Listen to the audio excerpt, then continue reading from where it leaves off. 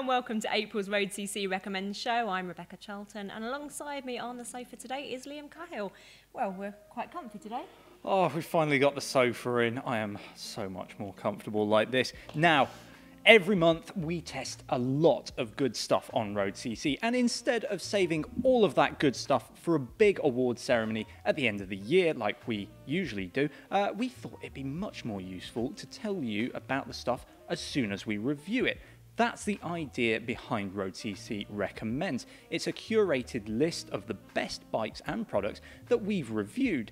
Every month we'll add great new stuff too, and we'll tell you about it on this show. Does that mean we can crack open the champers every week, every couple of days? Yeah, absolutely. Fine, just checking. Coming up on today's episode, we'll be taking a look at the products that made the grade through March. We'll be looking at gravel tyres in a bit more depth, and we'll also be picking our product of the month. As well as all that, there's a recommended route and a recommended cafe stop as well. But enough of the waffle and the intros, let's dive into some great products.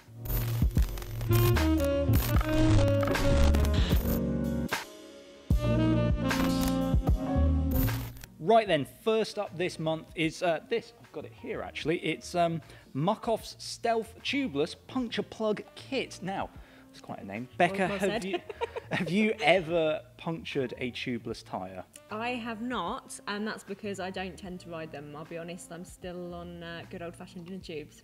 That may be completely against all innovation, but you are quite lucky. Sorry. Puncturing a tubeless tyre is a bit of a faff, to be honest. Well, it is if you haven't got one of these kits. Usually I'm waiting at the roadside for a rescue. Really? Yeah. You can't find a solution? I just can't believe that. Well, most of the time I've forgotten my tyre boot. I might not have an inner tube, might not even have a pump. So, yeah, but you can do a makeshift boot. Yeah, but then I haven't got a fiver because we're all contactless these days. That is true. Never. I'll always phone a friend in that situation. Who'd you call? Probably my dad. How does he feel about that? Well, he's in France, so it's quite a drive. But you know. Dave is keen, you know. Anyway, back to this. £30. It is a bit more expensive than most other kits, but you do get a serrated knife, a reamer and an insertion tool, 3 sizes of plugs, and 5 in each size. You get 3 pairs of rubber bungs. The bars end, kind of the end cap. That's the word I'm looking for. The end caps that it comes in, they're CNC machined aluminium as well. So it actually looks really, really nice. And they're secure while you're riding along. Yeah, it's a really handy bit of kit. Yeah. Do you think one of these would convert you to tubeless? Yep. Done. I'm converted. Next up are the Pearlazumi Women's Attack Capri Bibtights, which are eco-friendly, using recycled polyester yarns for the bulk of their construction. And performance-wise, these are absolutely excellent. The thin fabric is supportive and freeing at the same time, while the Easy P design is incredibly handy. You just need a little patience to arrange the straps to sit comfortably before you set off again. Be not a problem for you, is it? No, I don't find that a problem. I don't know about you, Becca, but I love a quality pair of tights on those colder winter rides. Yeah, you can't beat them for comfort. These are actually designed for spring and autumn rides, so there's no fleece lining, and they're a 3/4 length design. Oh, so I love when you get back from a spring ride with that muddy kind of shin section just there. I think that's a sign of a really good day out. Do you really? Yeah, you can think, oh, I've got a tan, and then it just washes off. Now, trying to stop that mud is the SKS Chromoplastics mudguard set in a new 65mm width. This will be a familiar set of guards to many riders, and they perform faultlessly, significantly reducing the amount of muck and road splatter that would otherwise end up on both you and your bike. The front mud guard comes away with SKS's breakaway fittings. They're designed to release the mudguard if something gets jammed between it and the tyre. They're also quiet, which, Becca, I would say that's my #1 priority for riding with mudguards. They've got to be silent. Yeah, so many politics, isn't there, with mudguards? It's so annoying when someone's mudguards are rattling through the whole ride. I can't stand it. Now, the final product, before we take a look at a bit of buying advice, is the Oxford Aqua V32 double pannier bag. Like the SKS mudguards, these panniers are designed to be tough and reliable. The two 16-litre bags are made from a durable waterproof fabric with a roll top closure, and each has a zipped compartment on the outside as well as reflective accents. The rear of each bag section is stiffened, and there's a toughened bumper as well at the bottom. They're a touch on the heavy side, but these are a great option for commuters and riders that will go out in anything. Not always me so much these days. Bit more fair weather. Yeah, me too. Now it's time for some buying advice, and we're taking inspiration from one of this month's recommended products, the 38mm Vitoria Tereno Zero TLR G2.0 gravel tyre. Glad you had to say that one. This is a tubeless tyre that's easy to set up, and once you're out the door, you'll be rather speedy thanks to the slick tread. Let's head over to Anna from the tech team to talk us through the things to look out for. With gravel tyres, you want something that combines off-road grip and cushioning with a tread that rolls quickly on the tarmac. I've got the Vitoria Tereno Zero TLR G2.0 tyre with me now, which is the slickest in Vitoria's gravel range. I'm going to run through some important points to look for in a gravel tyre destined for dusty dirt roads and hard-packed surfaces, and how the Vitorias hit each spot on. If you're riding in dry conditions on surfaces with lots of loose small rocks, you'll be wanting a tyre with more of a file tread pattern and medium space knobs. Tall knobs aren't necessary because you're not going to be digging into any mud, but you still need some kind of tread for some traction in the loose shingle. The tread pattern on the Tereno Zero, on the other hand, has a completely slick centre tread, making it best suited to hard-packed surfaces. There are slightly angled hexagonal knobs on the sides here, as you can see. This pattern minimises resistance in the rolling direction, yet provides dependable bite when loaded in the corners. Now, these aren't the fastest tread-free gravel tyres, but they're not that slow either.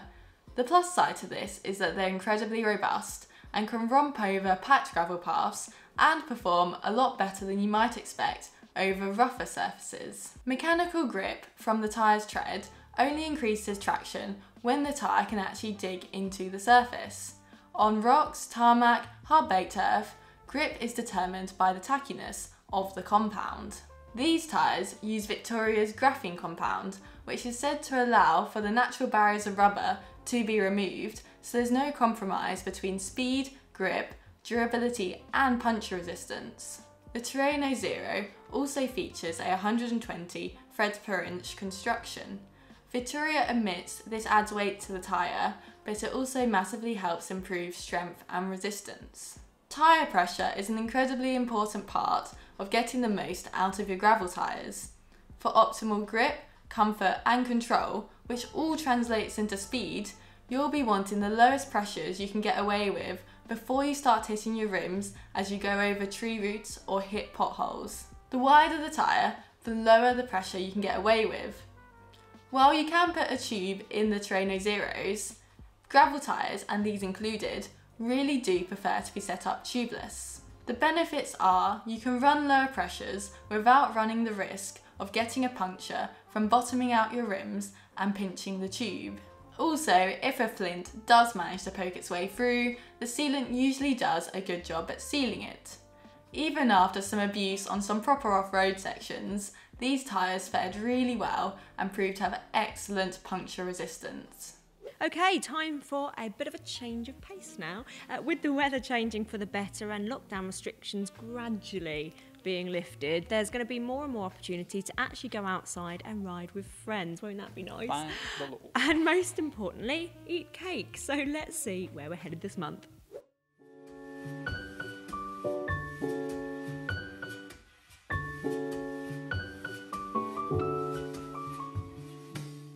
Hi, welcome to the Forge Cafe in Rigma. This is all of our outside seating ready for post-COVID.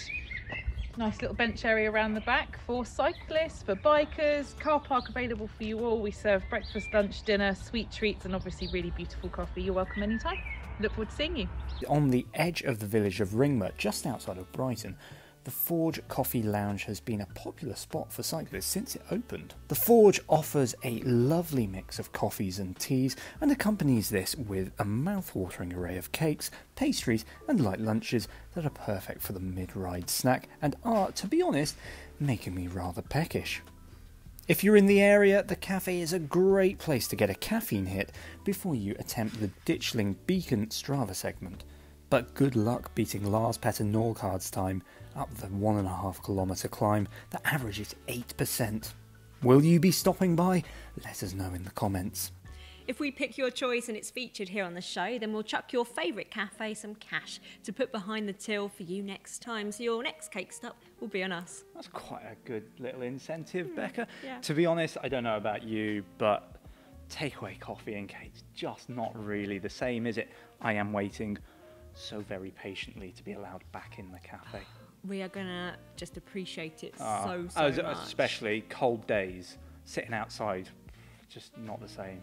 I know, and it has got a little bit too cold again this chilly, week. Well, hopefully it's on the up. And for now, let's get on with the recommended products, shall we? I'll kick us off with the Villafilante SLR 2021, a stunning road bike to both look at and, importantly, ride.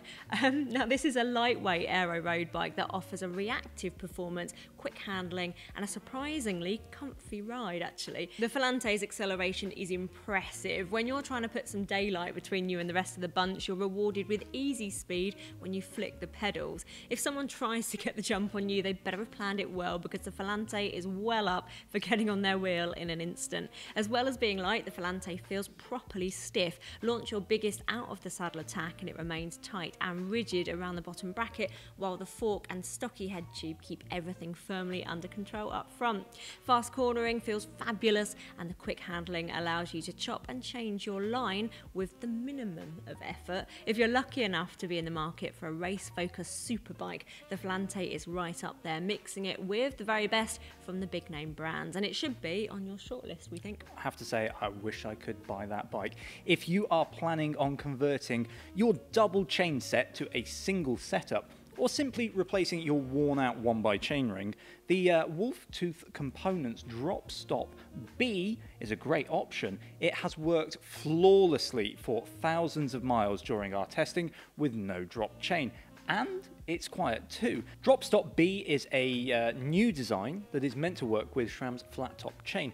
We found that to be the case. Away from SRAM, you can also run this chainring with any 9, 10, 11 or 12 speed chain. I mean, what can we say, Becca? It just keeps your chain on, really. That's all it does. Well, that's good. It's kind of what you want, isn't it? It is, it is definitely what you want. Anyway, for now on to the Orro Terra CG RX 800. Orro has taken its highly capable gravel bike and given it a new clean look with new internal cable routing. The great thing is that Orro hasn't touched the fun handling and balance of comfort versus performance that made its predecessor so enjoyable. The main point of this bike is the handling, which feels really balanced and poised. Orro having just got the speed of the steering to be entertaining enough without becoming a challenge or tiring when really going for it on a loose surface. Becca, I guess that's the main point of a gravel bike. You kind of want it to be balancing that kind of fun, slightly out of control feel with enough composure to get you out of a tricky spot. You're just slightly out of control, not completely. And this is what we found the Orro to provide, actually. I think you'll agree, Liam, the 2021 model with this integrated front end looks really clean. Yes, absolutely. They're not the most sensible feature, but I do love an integrated front end. There are some sensible features with this bike. The bike is capable of taking a 1x or a 2x setup, has space for 42mm tyres, it has rack and guard mounts, drillings for 3 bottle cages, and it comes in a selection of builds to kind of suit different budgets.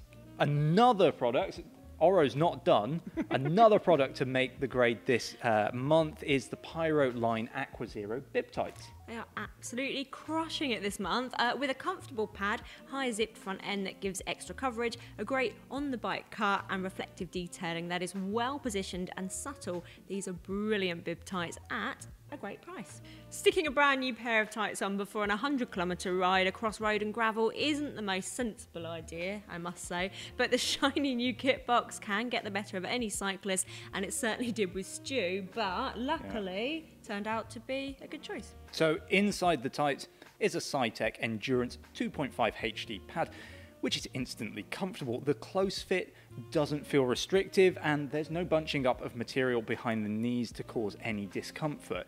The Blizzard fabric is good, down to around the -5 mark, and you also get decent rain protection too. Yeah, well, that sounds ideal in the depths of winter, and all for a penny under 100 quid. Hey, that's not bad. Now, we've got our product of the month coming up, but before we get to that, we've got one final product to show you. The Dex Shell Ultra Thin Children's Socks are brilliant for little feet that like riding through the rain. I'm going to go there, Liam. Perfect for your feet. Yeah, neither of us can make that joke. Thank you very much. We've got No, we tiny cannot. feet We on this definitely sofa. not. Well, these socks use a synthetic blend of materials that gives some flex, warmth and robustness, and sandwiched between the layers is the Pirel membrane, the bit that gives the windproof and waterproof performance. Out on the trail, our tester reported they were good for stream crossings, puddles and really heavy rain. They have enough length to form a decent overlap with waterproof trousers, while the fairly low bulk helps keep toes wiggling and shoes still fitting okay, though they are a little more snug than regular socks. It is worth mentioning that these are hard wearing too, so if you're getting changed in a car park, you're going to be okay. Perfect. Right, on to the big one, product of the month. Each month we're going to award a product of the month. This will be something that we really think stands out. Now, Becca, can you do the honours? I certainly can, but first, sofa drum roll please. A little round of virtual applause now. Couple of us here in the studio, to the Craft Active Extreme X round neck long sleeve women's base layer. Woohoo! Over to Matt to tell us all about it. The Craft Women's Active Extreme round neck long sleeve base layer might be a bit of a mouthful, but it's an outstanding bit of kit. It will keep you warm and comfortable in mild to cold weather, and it puts in an exceptional all-round performance. Craft has been making base layers that lead the way for years. The Active Extreme range, which includes both women's and men's cuts, is 40% sequel polyester these days. That means it contains upcycled plastic marine litter along with other recycled plastics. With Coolmax added into the mix, it feels and performs like it always has, and this is what sets Craft base layers apart. They're mega soft, silky smooth and have loads of stretch. So they accommodate all body shapes, sitting close to your skin without any restriction or tightness of any kind. All of the seams are flat lock stitched, so you don't even feel them in use. An Active Extreme base layer will keep you warm when it's cold, even when it's really cold. Craft gives a temperature rating of -5 degrees centigrade up to 10 degrees centigrade for this base layer.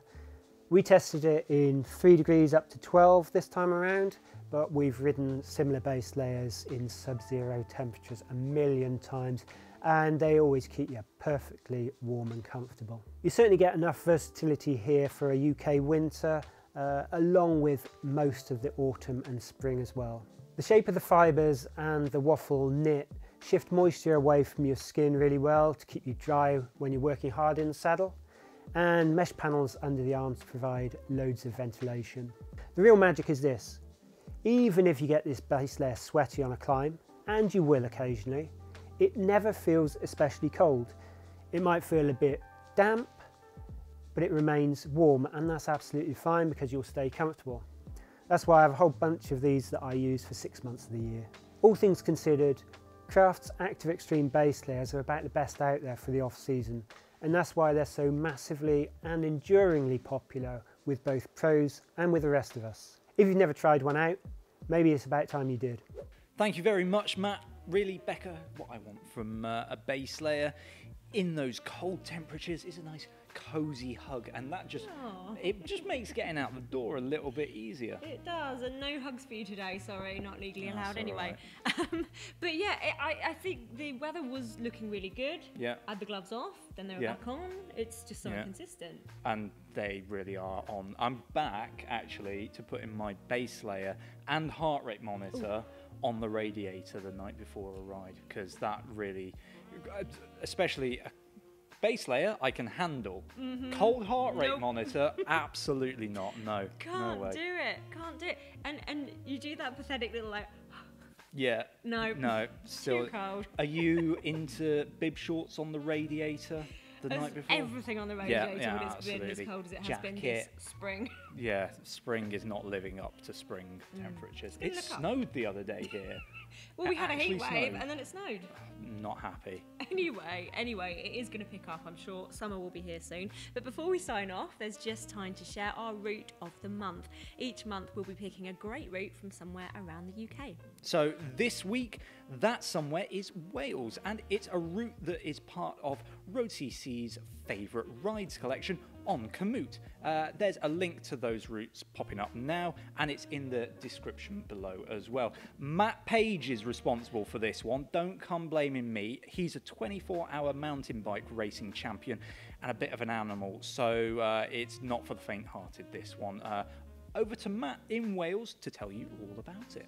Hi, I'm Matt from Off-Road CC, and today I'm going to show you the route which I've called the Welsh 160. So it's a really challenging but also incredibly scenic ride. It's here in mid Wales and southwest Wales, taking in some pretty tough climbs but also got some fantastic views along the way. The route starts from the market town of Llandovery in Carmarthenshire, with the first challenge coming after just 12 kilometres with a climb up onto Mynydd Epynt. The climb is quite unique because it is a single track, double carriageway. It's quite sharp, quite steep in places. Once you're at the top, you're rewarded with fantastic views and also a really silky smooth road surface. It is a military road, although it's open all year round, but there's a good chance that you'll see troops, maybe some firing going on, so something to be aware of. Also keep an eye out for the German village as you start to descend. After descending off Mynydd Epynt, the next really scenic section comes as you ride up through the Irfon Valley, and this leads you directly up to Devil's Staircase. Now this is a climb that I'm sure many people will know of. It's just over 1 kilometre in distance, averaging 12%, but peaking at over 25%. The hardest bits come at the bottom, so pace yourself as you're going up, but it's a really rewarding climb. And there's some nice views. Now that they've felled the trees, as you're climbing up, you can get a look back down the Irfon Valley. That is not the end of the climbing, by no means. There's some really scenic riding, but lots of more hills as you ride through the Cambrian Mountains and then descend to the village of Tregaron. After Tregaron, you've got a long flat section. You've got about 20 to 30 k's of flat riding until you get to another village of Llanybydder. Now from here, this is where the next big climb starts, up onto Mynydd Llanllwni. It's a lovely Welsh name. And from the top, you'll have some nice views looking down to Pembrokeshire, and you can see the sea on a nice day. One final big climb will take you over to the village of Brechfa. And this is a really nice fast descent, really swooping bends. From the bottom, you've still got 50 kilometres left and 700 metres of climbing, but it's mostly rolling. And then one final challenge is Bethlehem Hill. It's quite short and sharp, peaking at 12%, but your legs will be tired by this point, so it might be tricky and tough. And then the last 12 kilometres back to Llandovery are quite flat, but also very scenic. Nice way to finish the ride. So that was my Welsh 160 route. Hopefully it's inspired a few people to come to Wales and enjoy the amazing roads that we've got to ride here. Total distance, I've got 163 kilometres, so just over 160. Which also please those who use Imperial, it is over 100 miles. Total climbing is 3,000 metres, literally just rolled over 3,000 metres now, so quite a tough route, but incredible scenery, really rewarding, and absolutely fantastic roads, nice quiet roads. So yeah, looking forward to seeing everyone else's routes, see what people come up with. Thanks for that, Matt. I think that looks like a properly epic ride. Yeah. It did, didn't it? Now, if you'd like to send us a route, then we'd love to hear from you, of course. All you need to do is plan that route on Komoot and invite us to it, or tag us in a ride that you've already done. There's a link popping up now that will take you to a page on road.cc that explains how to do it in much more detail. The link's in the description below too, and if we pick your route, you'll get a free year of Komoot Premium on us. Oh. Well, that just about wraps up our first proper Road CC Recommend show. We hope you've enjoyed taking a look at the products that have made our recommended list this month. If you want to check out the new Road CC Recommend site, then there's a link popping up now, and it is also in the description below. Now, from those pages, you can also get through to the full reviews. We'll be back next month with a new batch of products, and if you found this video useful, then give it a like, subscribe to see more from us, and hit the bell icon to get notified when we post a new video. Liam, thank you. Well, Thanks thank you, everyone Becca, for joining us and watching today, and we hope to see you next time. Bye for now.